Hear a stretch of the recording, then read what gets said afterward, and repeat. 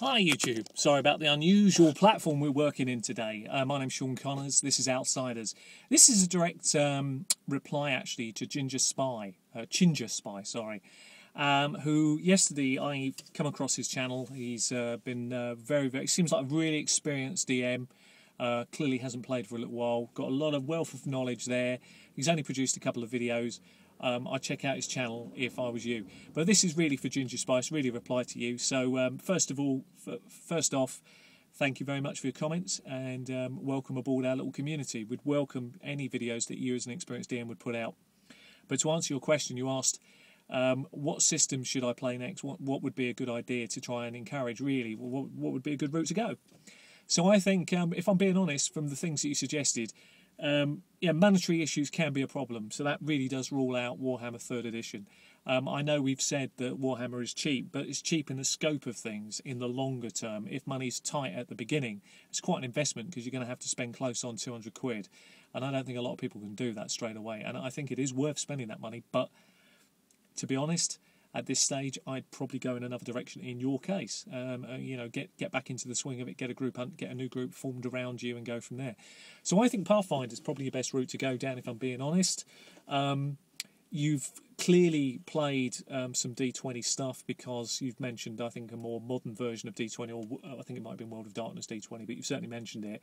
So therefore, you've got a good understanding of the core mechanic of D20. Pathfinder pretty much runs off that system.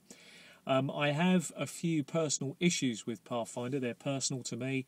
It's what I've found so far. But as a system, because it's modelled off 3rd edition 3.5, it's a very tight set of rules. And as a DM getting a group back together, the advantage is going to be pretty simple.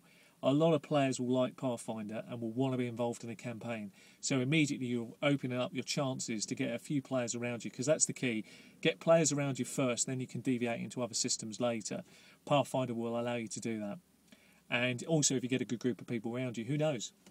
Maybe they might want to run in a game like Warhammer 3rd and prepare to split cost. It does happen. I mean, there's certainly good people out there. So I'd go Pathfinder. Now, my reservations, just so you know them, and I think it's important to give it, would be that the system, although a very tight set of rules, each edition from 3rd to 3.5 to Pathfinder, and they are very much a likeness. Each time they've changed the rules slightly, and they are slight changes, it's upped the player's power straight away, and it's really significant. And equally, the weaknesses, I think, are also becoming more and more, in my view, clearer. So I'm going to touch on it here, but I want to recap. I want to do a review, really, a proper review of Pathfinder. Now I've had close on a year of very heavy role-playing into it to give my feedback so far as a DM. Don't get me wrong, anybody that's out there, I like Pathfinder. I think it's a great system. It's modelled off one of my favourite systems. I'm going to enjoy it. But there are a few things that really annoy me. And those are a few things I'm going to cover off for you now. So first one is there's a definite power upgrade for all characters. Now, what the problem with that is that the challenge ratings that are supposed to exist within the bestiaries don't quite match. They don't match up very well beyond about 8th level. There's a period of time, I think, between about 8th and about 12th, where a lot of the challenge ratings seem skew-if and the players are able to walk it, and it's normally the combats are over fairly quickly. Now, I run a tight ship, and I think my combats have always run really quick, no matter what edition of D&D it's been. But I would say it really comes down to pretty much 1 or 2 rounds at those levels, and then the combat's won or lost.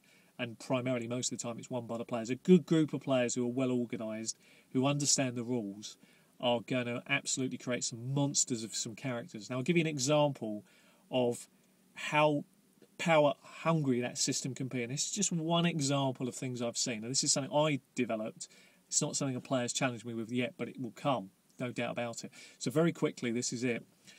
You could, in Pathfinder, in theory, play a first-level sorcerer who's got the bloodline of a Fae. The special party trick of Fae is they add +2 to the difficulty level of I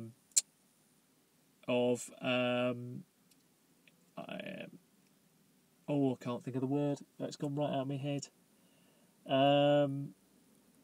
It's not illusions. It's going to have to come back to me. Blast it. Damn it. I hate messing up on things, but this is a personal video. Compulsion. There you are. Sorry about that. I do apologise. But yeah, so basically what you could do is you could, because of the way point buy works in Pathfinder, and that's pretty much the system most people will use, because of the way it works, you could have characters that are built this way. So you can have a 20 intelligence straight away. You could have, so that means that your first level spells are difficulty 11 plus 5 for the stat, which makes 16. You could take 2 feats playing human, which is spell focus and greater spell focus, which puts +2 on the difficulty chart. So that takes it from being 16 now to 18.